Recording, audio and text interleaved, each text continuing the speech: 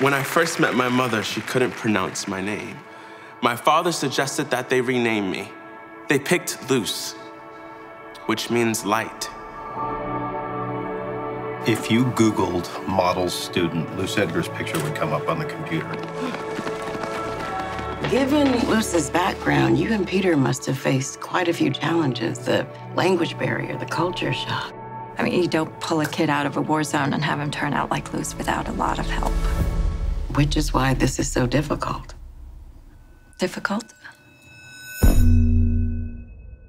Last week, he wrote a paper in which he argued that violence was a necessary cleansing force. You teach this? I don't. So what? Just something's going on, and I want to be in front of it. She thinks I'm a poster boy, black kid who overcame his tragic past. You really don't like her, do you? Okay, what about a responsibility to tell the truth? What? Let's go! You don't conform to what she wants, and suddenly you're the enemy. This woman has some kind of vendetta against Luce.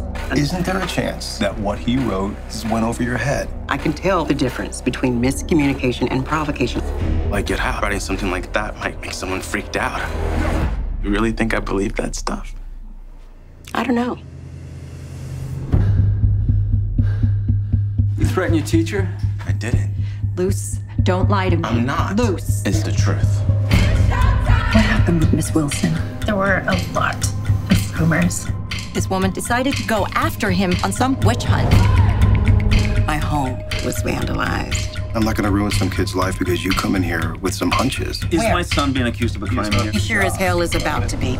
It's like I only get to be a saint or a monster. Tell me the truth! This woman's just gone through a mental breakdown. What are you doing? He's lying, Dan. Harriet. Once you know something, you can't unknow it. I want to know. No matter what.